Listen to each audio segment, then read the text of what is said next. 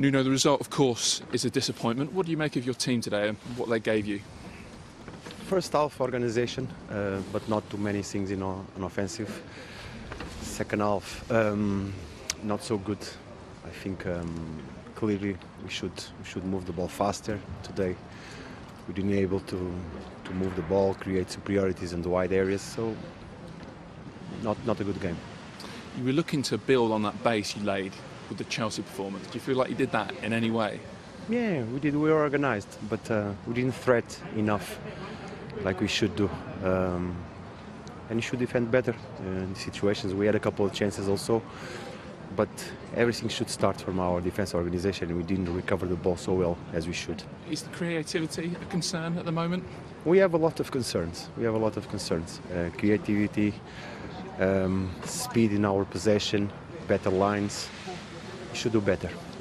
All these things you're talking about, all these things you're talking about, all these different concerns that you've got, what will it take to put them right? It takes hard work and it takes commitment from all of us.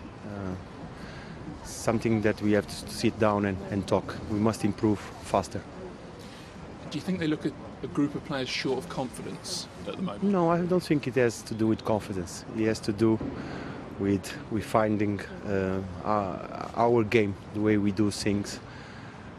Should be much faster when we recover the ball. One of the identities that we have, we was a threat on the counter-attack. Now we make too many passes and many of those are behind, so that gives time to the opponent to organize. We don't have advantage when we should have with our speed.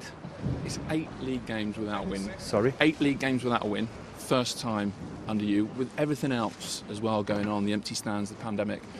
How challenging a period does it feel? Your most challenging period as Wolves manager? For sure, yes, for sure. Not only for us, but for all the teams.